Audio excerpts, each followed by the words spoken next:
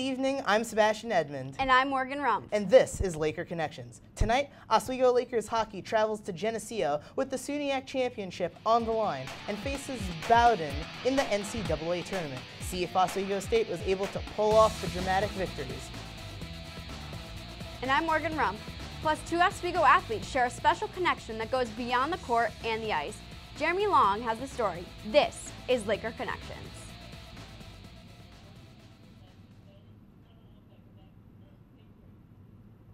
But the puck drop is down. Earlier in the week, Oswego traveled onto the road to face a Geneseo Knights team that ended up being a contest that would determine the SUNYAC Championship. We're going to take a look at the highlights right now in a very, very exciting game that would have a lot on the line and would determine quite potentially who would go to the national tournament. Let's take a look. Quick early opportunity right here by Geneseo, and opportunities would come early and often in this contest. Barely 30 seconds into the first period of action, shot, Nick Rivet, Chris Carr there with the open net to bury it in the back, 1-0 Oswego. Later on in the first period, Oswego is going to find themselves on the beneficiary of a power play. Face-off is won, off to Matt Galati. He takes a shot, he rips it, and it's a goal, 2-0 Oswego, taking advantage of the extra skater. Geneseo on their own power play opportunity now. David Ripple takes the shot that bounces past Matt Zawadski. We're in the second period of action now, shot taken. Speaking of deflections, Josh Timpano in the right place at the right time to help Oswego double up their lead, 3-1 on Geneseo. We have a replay for this, let's take a look. Beautiful shot taken. Bobby Gertsakis goes to put it in front. Josh Timpano deflects it, finds its way to the back of the net. Oswego sitting relatively comfortably now and look to expand upon that.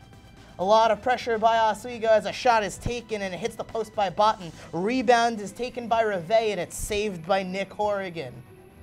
Seconds later, breakaway opportunity. Chris Carr, how you doing? Backhand. Oswego scores once more. 4-1 Laker lead. And they would continue to pile it on. Open shot taken, rebounded, and put in the back of the net. Matt Galati making it 5-1 Oswego. That goal would prove to be enough for Geneseo as Nick Horrison gets pulled. His backup, Brian Hod, takes over for the rest of this game. Geneseo looking to see how he fares. He would do a very good job, but Matt Zawadski showing why he's the dominant Laker goalie on the ice with a beautiful glove save. Geneseo later on with the power play in the second period. Shot is taken, and it's a goal for the Knights, narrowing the lead down to 3. Tyler Brickler with that. 1 minute later, full strength now, wide open opportunity. Ripple to Vitt. 5-3, still in favor of the Lakers. But Geneseo would keep knocking at the door throughout this entire game. We take the action now to the third period on the power play. Geneseo with it. Open man. Shot taken. Weird bounce. Zawadski has to stretch and cover up that puck before it crosses over into the line. Couple seconds later, though, same power play. Wraparound opportunity. The net is off, but the official signals that the goal went in before the net came off. This is very upsetting to Matt Zawadski as he is letting the official know his thoughts and sentiments on that play. The goal will stand. Oswego's lead was at 4. Now it's down to only 1. And you know that this game had to be dramatic. The Knights forcing the turnover in their offensive zone. Shot taken off the rebound. Ripple once again, putting it in the back of the net. Geneseo ties this one up. But Oswego will not go away that easy. Botten, creating his own opportunity, finds the back of the net, 6-5. Botten would look for another opportunity. Pass from Galati to Carr to Botten, but he is denied by Hod. Later on, Geneseo, they themselves, they want the SUNYAC. Caradona, wide open, 6-6. But now the dramatic ending, your call by Joe Noel and Larry Bergen. Gertsakis. In front, that one deflected in!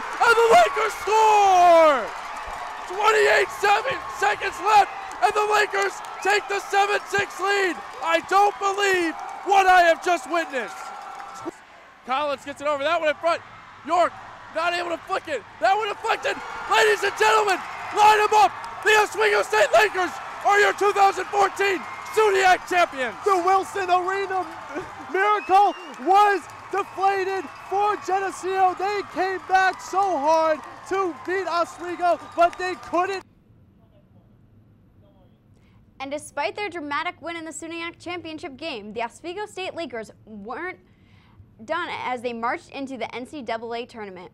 After the game was postponed on Wednesday due to inclement weather, Oswego took the ice in their first round matchup against Bowdoin College this afternoon. Let's take a look at those highlights.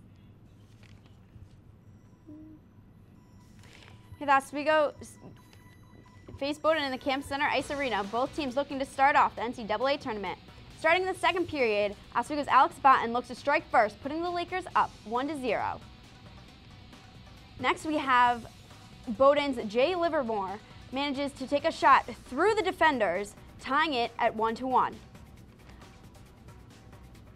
Oswego with the turnover, as Bowdoin's Matt Ribanoff is running down the ice and manages to score in the third period.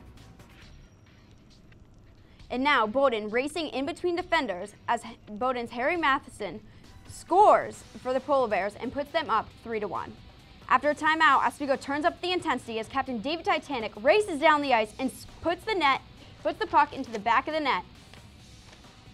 Next, we have Oswego making smart passes as Mike Montagna slots the puck past goalie Max Finkel, tying the game 3-3. Look at the beautiful goal.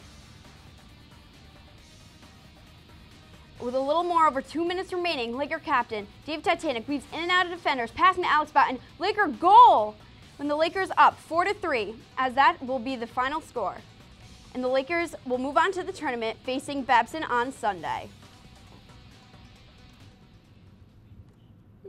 Meanwhile, the Lakers women's hockey team was also in search of a conference championship as they headed to Plattsburgh to face off against Elmira in the ECAC West semifinals. In a tough defensive battle, the third-seeded Oswego Lakers side were unable to overcome the Soaring Eagles, as Elmira took the win 3-0 to advance to the championship game. Tanis Larormieu notched Elmira's first goal with 18 seconds left in the opening period and held a 1-0 lead going into the third.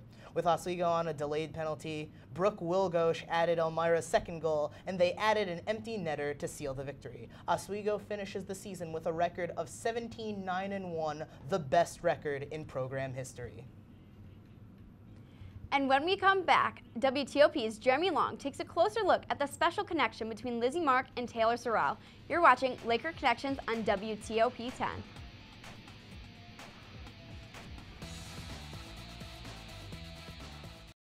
Every night before the show, me and the guys, we like to loosen up a little bit.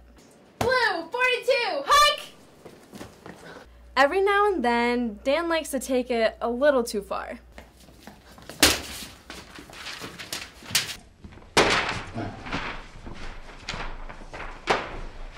But hey, the show's all about competition, so we'll take it. Stupid Dan with stupid football and stupid running.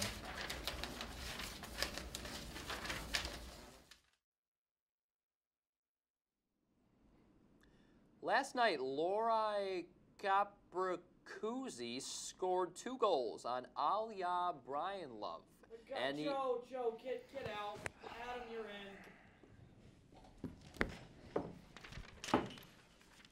Lori Korpakovsky scored 2 goals on Ilya Brizgalov. Got it!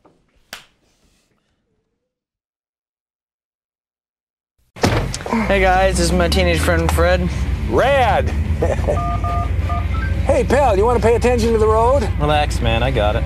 Look, my man, if your bad driving gets me killed, you better hope you die too, or I will haunt you silly. And I'm not just gonna float over your bed like, woo! I'm gonna be making a more annoying noise, like, ah! And instead of wearing those long white robes, I think I'll wear something more form-fitting and upsetting. The other ghosts will look and be like, wow, we've never seen that before.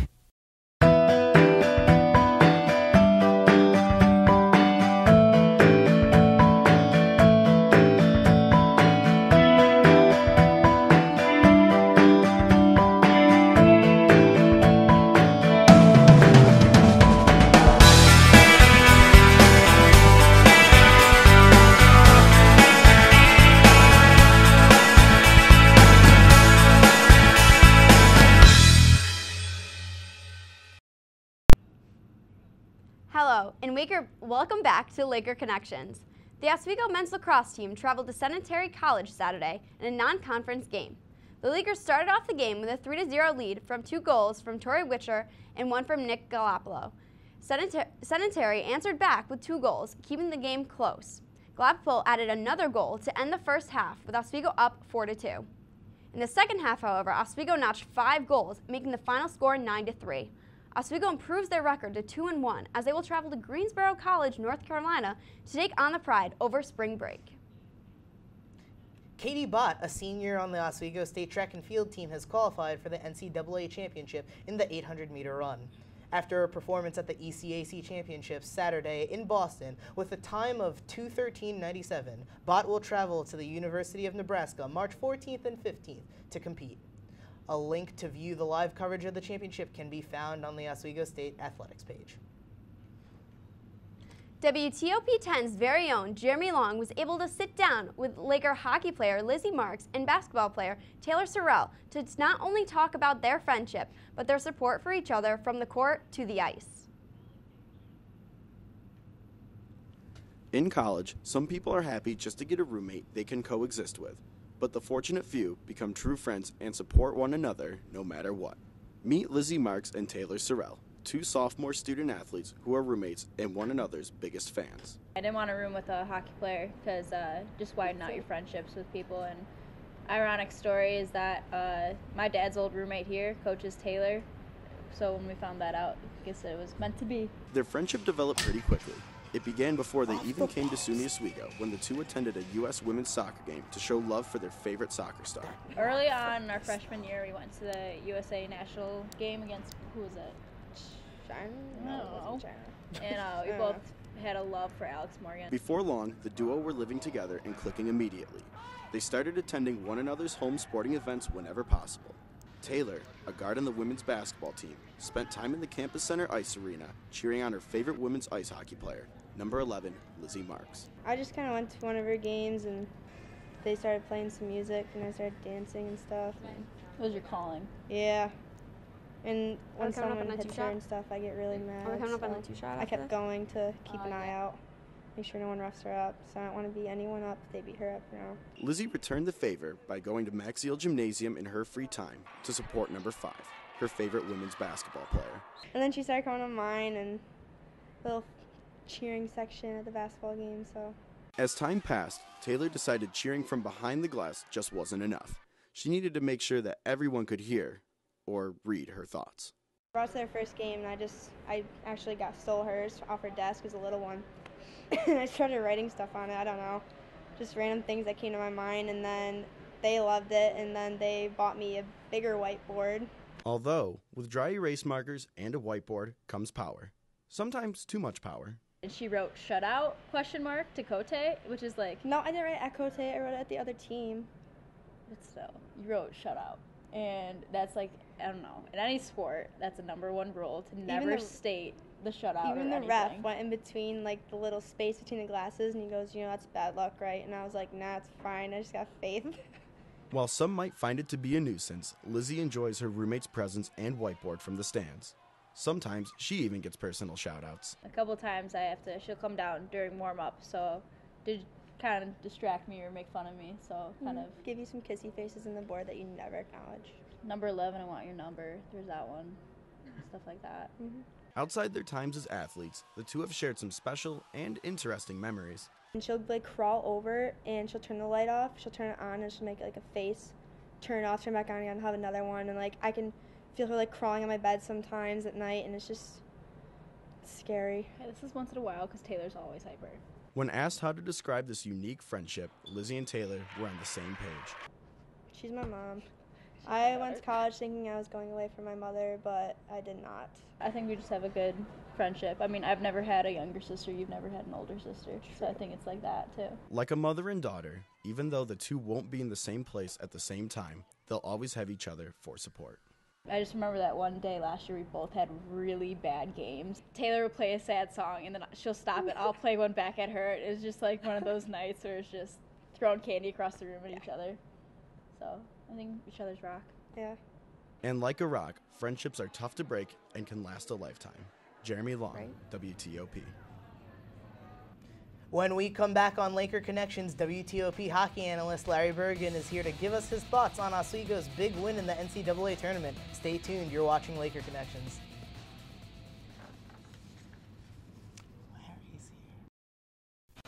Rob, what's up? How's it going? Guys, this is my cousin Rob from Michigan. What's up? He's a teenager. Hey, what's totally. Up? All right. Oh, hey, you want to slow down? No. Really? Huh. Hey, you know what a beautiful animal is? A horse. A horse. Yeah. Beautiful mane. Unbelievable muscle tone. When it runs, it looks like poetry in motion. It's the most beautiful thing on earth. And sometimes when you feed a horse, its lips will tickle your hand. Just tickle it just a little bit. It makes me giggle sometimes. I don't know. I guess what I'm trying to say is, if you don't slow down, I'm gonna bite into your head like an apple. And thanks, guys, for listening to my horse stories. I could talk about ponies all day long.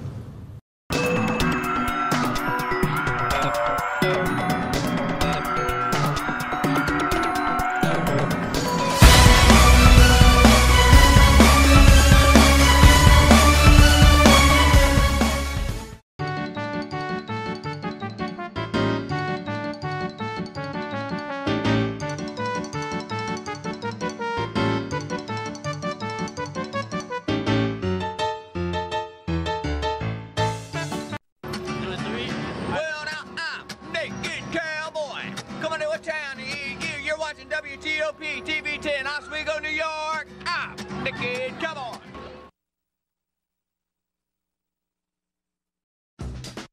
The Hollywood View is back with a brand new season and a brand new look. Join me for non-stop Hollywood coverage news right here on WTOP 10 every Tuesday at 10:30 p.m.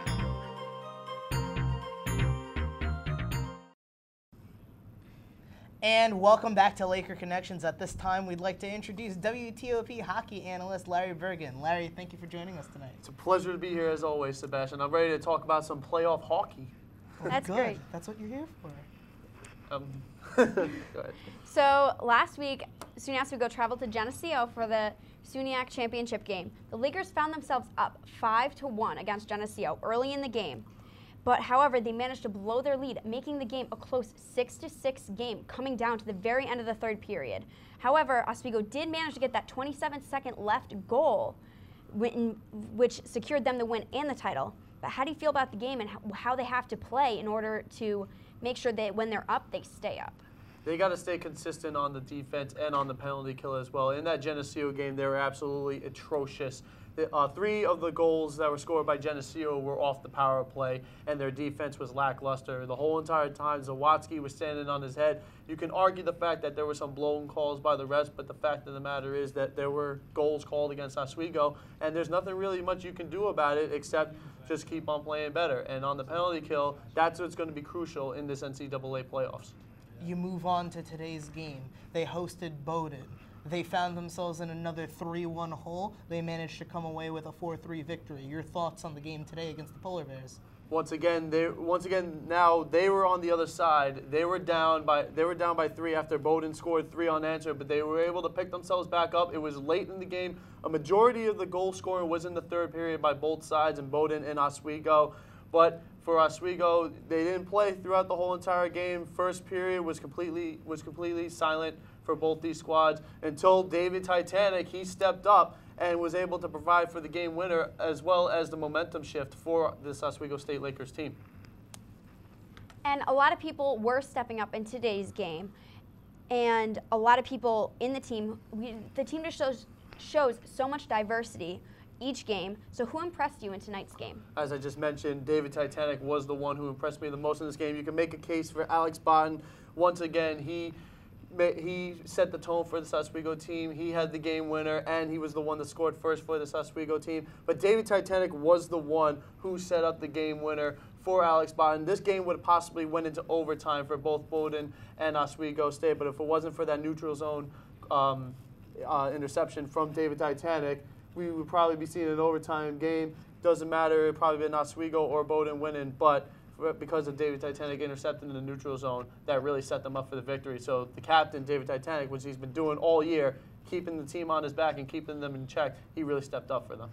So considering the circumstances that they've faced in their last 2 games, they blew a 4-goal lead, and then they came back from a 2-goal deficit, and in their last 8 games have all been 1-goal games. What do they do to avoid all of these high-pressure situations? They have to step up on defense. They have to find some chemistry on their defense, because Gosick has found wonderful connections, wonderful chemistry on all 4 lines. The second line has been impressive, the best line for this Oswego team, but he's found great chemistry for all the players on offense. Defense, however, it's a different story. Nick Reve and Bobby Gritsakis, they've been switched up a lot with Steven Johnson. That first line on defense, Steven Johnson and Bobby Gritsakis, has been working good for them so far. But it's just the miscommunication on their end of the part, which is what leads up for opponents to score over them so quickly in this game. You can't keep on relying on your offense to provide for you if your defense, especially Zawatsky, him going into his first playoffs as a freshman, he's been really feeling the pressure. Against Fredonia and Plattsburgh, he only let up 3 goals in those last 2 games. But in Geneseo, he let up 6 goals. Today, he only faced 27 shots and gave up 3 goals. So he's been a little not himself lately. So defense going to have to provide to bring some pressure for Zawatsky. All right, Larry, quick, 1-word answer. How far does this team go? To the finals. Awesome. Well, thank you for your analysis, Larry. Appreciate you being on the show. Always when a pleasure. we come back, we're going to take a look at WTOP's trip to Geneseo and what goes into covering the station's first ever road game. This is Laker Connections on TOP.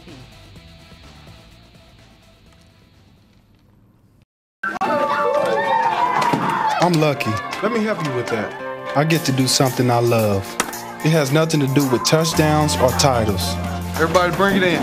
I get to play a part in the life of someone just starting out. How many of you think homework is just as important as teamwork? I help keep kids in school. Good. And that's the name of the game. My name is LaDainian Thomason. I don't just wear the shirt, I live it. Give, advocate, volunteer. Live United.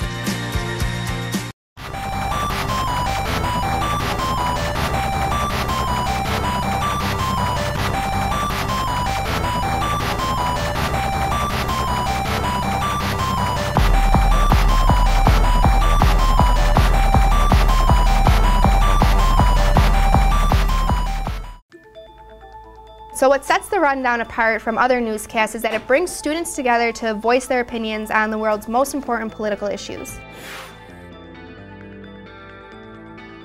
There seems to be just more events going on in 2012 than there were in previous years combined. This nation is based on the foundation that we choose the government. Do we use 1, 2, and 3? We work hard to bring you the most up-to-date, relevant coverage of the stories you should be following. The country has now gone over the fiscal cliff. Is gun control necessary? How much is too much? Does it surprise you that it's taken this long to have a serious talk about gun control? Students need to realize that this is the time when what's going on in Capitol Hill and around the world starts to affect them. And really, the fate of the entire country is at hand here. This is it. 5, 4, 3, 2, 1, go camera 2. Good evening and welcome to The Rundown. I'm Megan Roberts.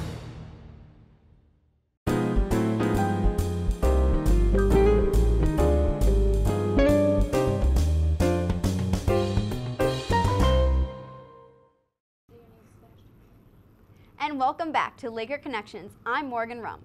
This past weekend, a WTOP crew headed out to Geneseo to cover the SUNYAC Championship game in the station's first ever road broadcast. Our very own Larry Bergen brought a camera along for the ride as WTOP 10 goes on the road.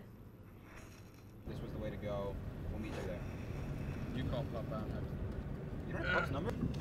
Baby, I think there's something about you, Emma.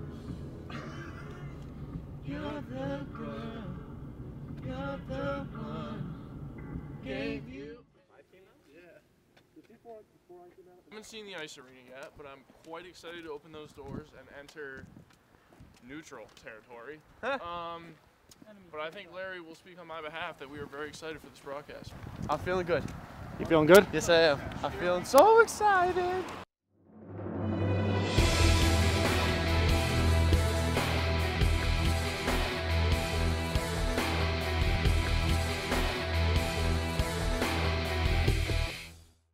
The suspense is killing me right now. We're about 4 hours until game time. It's snowing outside. We're getting ready to go.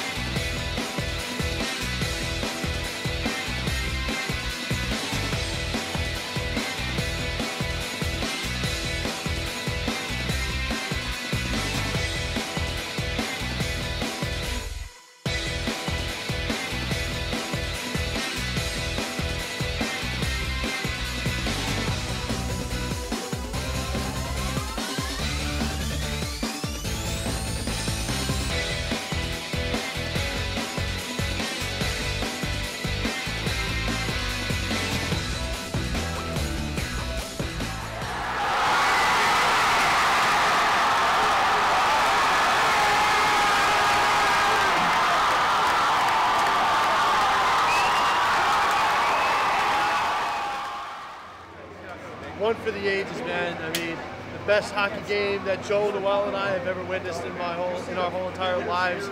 And there's no better way for me to go out of Oswego doing these hockey broadcasts for the last 2 years. And I fought for this opportunity ever since I got here. So after broadcasting 4 years of hockey here at Oswego, this was by far the best game ever been to. It's crazy here.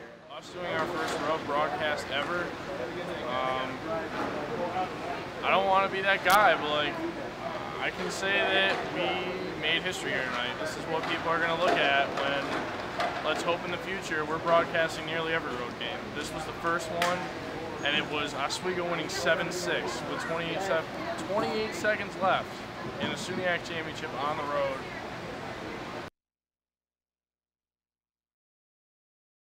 And broadcasts. Larry, thank you for showing that to us. There was no greater experience than last Saturday night. I was glad to be a part of it.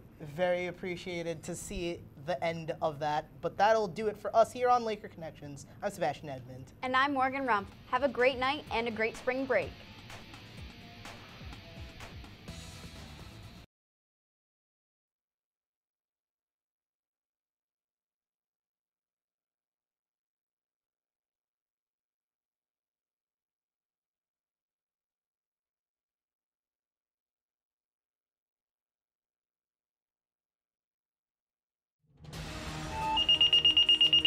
SAVAC ambulance responded to a 1 Bravo response, basement of Cuba Hall.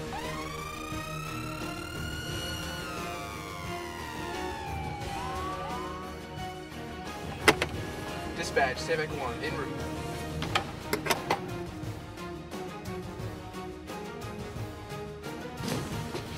Hey, we're with SAVAC. How can we help you today?